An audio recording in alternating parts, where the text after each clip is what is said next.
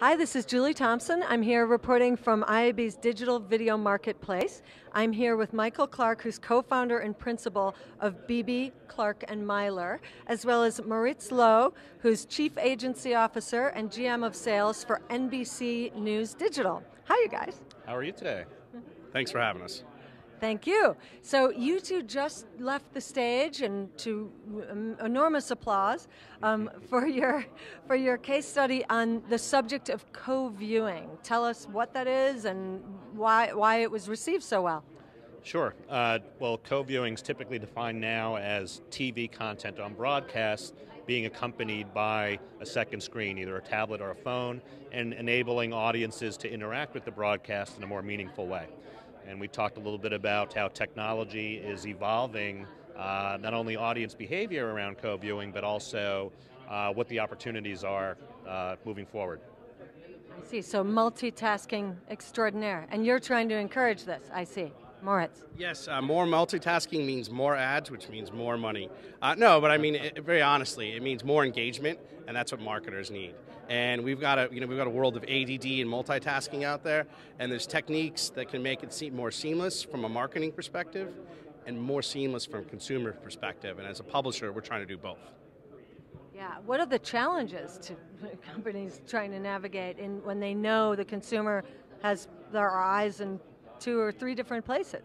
Well, I think we have a tendency to declare the end of history in technology evolution, where we say, well, this is the current state of things, and we don't really pay attention enough sometimes about what's coming down the road and how we can leverage new technology to help increase engagement between consumers and brands. And I think for us as an agency, what we're trying to do is stay on top of those trends and ensure that new technology is built in a way that's additive to both the audience experience, but also gives the brand more of a facilitative role, just increasing the overall value to both the brand and the consumer. Mm-hmm. So tell us how it would actually work with NBC News Digital. Like, would you be watching an episode of Seinfeld and have a ticker across? How does that work? Yes, that's one of the experiences we have with our breaking news app, where you can actually watch your favorite episode, Seinfeld, for me it's Gossip Girl, or you watch political content. You can have your own custom news ticker on there on the same screen. So that's why we're minimizing distractions, but giving people consumers have choice, but hopefully less distractions. The other way is through a technology called ACR, which is audio content recognition, where it actually synchronizes the information. Because one of the ways, as a publisher, we need to actually eliminate some of the distractions. Here's an example. You're watching Rachel Maddow. She's talking passionately about the political heat map. A typical consumer would pull out their laptop or their iPad and fumble around and say, where's that information?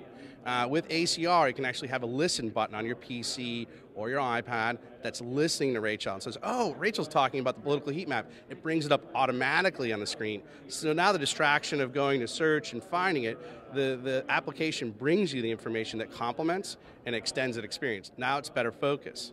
Also, that piece is listening to the broadcast. It says, oh, you saw a 30-second spot from General Electric.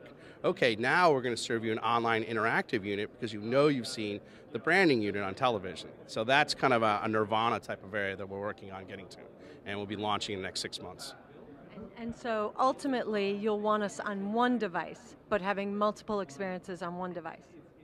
Well, I think it's really up to the consumer. A lot of the opportunities today, there's the preference of viewing the content on the big screen, the TV, but interacting perhaps socially through smaller screens and tablets. So I think the goal is audience choice and consumer choice, and then from a brand perspective, how do you operate within that to make it additive? So I think a lot of this technological innovation is looking really or seeking to give audiences the most choice in how they want to view the content.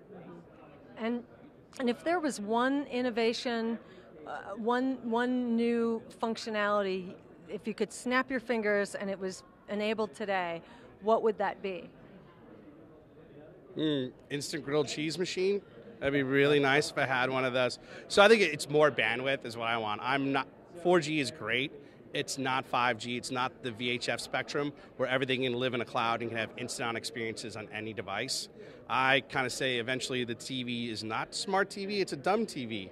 You're going to have a transmitter, probably your mobile phone, that'll get all the signals you want, and you'll just tell what screen to show up on. That, I think, is nirvana, and I can't wait for that to get here. Cool. How about you? Well, I think Mo actually touched on it, other than the instant grilled cheese machine, of course, but within the presentation, technology is getting smarter. Mobile devices can recognize what's happening around them, both through broadcast, but also just in the room itself, when other people arrive to co-view something with you. So I think there's a lot of excitement to come around connectivity and devices recognizing what's happening from a broadcast and content perspective. So that's exciting. Great. Well, Michael and Moritz, or Mo, as we've learned your nickname is, thank you for being here, and we'll see you back in the sessions. Thank you so much.